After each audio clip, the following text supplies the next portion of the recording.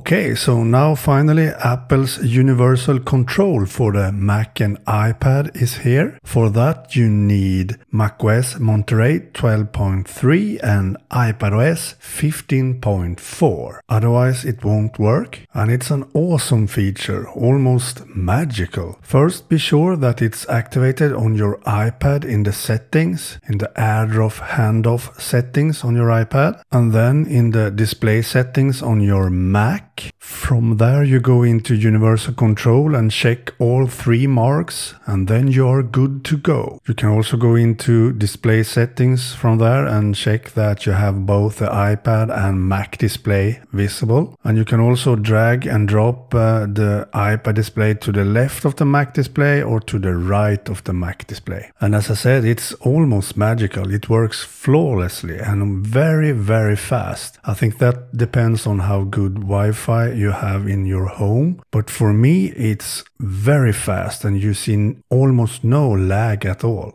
So now I don't need any AirDrop between my iPad and Mac anymore, because I can now just drag and drop files between my iPad and Mac. It works great. And also you can use, for example, LumaFusion that I use a lot on my iPad to drag and drop media between the Mac and iPad. Please note then, when you need to drop files to your iPad, you need to drop them in the Files app on your iPad. So when you're using a file from your Mac and drop it into your iPad, you need to have the Files app open. Or of course other apps that support the kind of file you are dragging. So in my example here, LumaFusion, I can drag images or videos or audio into LumaFusion. I believe that universal control will be very useful. You can have your iPad always at the side of your Mac display and have it for some apps that works better on the iPad than on the Mac, for example. You can have iMessage open all the time on your iPad, for example. And when you need to answer a message in iMessage, you just use the same Mac keyboard and mouse or touchpad to be able to answer directly in iMessage app on your iPad. That is just an example. You can use it for any app you like. The cool thing with this is that